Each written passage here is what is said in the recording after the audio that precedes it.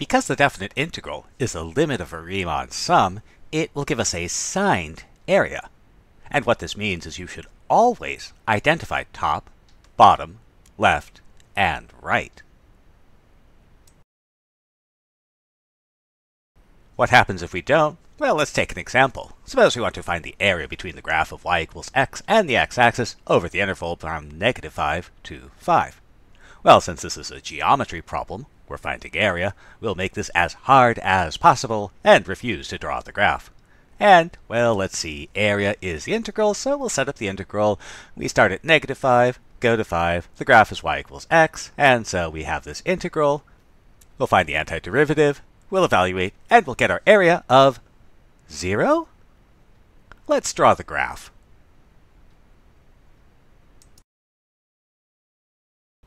And the region between is this part. The important thing to notice here is that our graph y equals x is the top sometimes. And we can figure out that where that crossing occurs is at x equal to 0. And so we have two regions. So the correct area is the area of region 1 plus the area of region 2. In the first region, the top is the x-axis and the bottom is y equals x. So if we draw our representative rectangle, we see that these rectangles have a top at y equals 0, a bottom at y equals x, and the height, top minus bottom, 0 minus x, negative x, and the width, a tiny portion of the x-axis, otherwise known as dx. And we'll sum them from x equals -5 to x equals 0.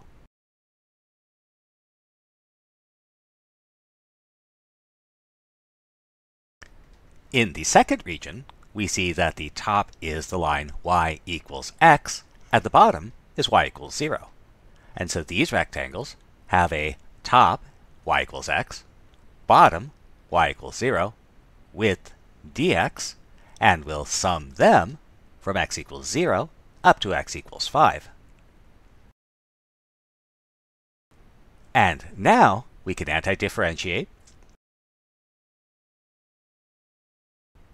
We can evaluate.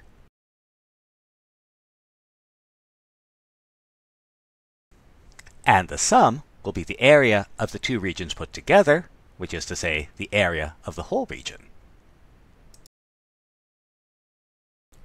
Or we might try to find the area between the graph of y equals sine of x and the x-axis over the interval from 0 to 2 pi. And if we graph, we see that the area we want is actually two regions put together. So if we draw our representative rectangles in the first region, our rectangles have top at y equals sine x, the bottom is y equals 0, and the height, top minus bottom, sine x minus 0, sine of x, and width dx. And we notice that this first region extends from x equals 0 up to x equals pi. And then we'll sum these rectangles from x equals 0 up to x equals pi.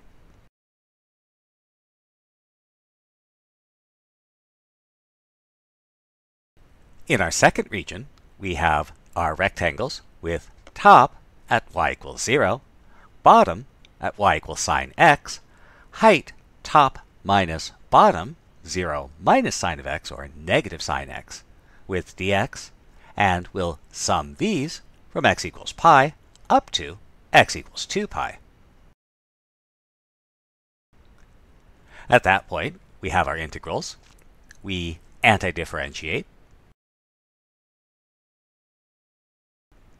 We evaluate. And we get our area.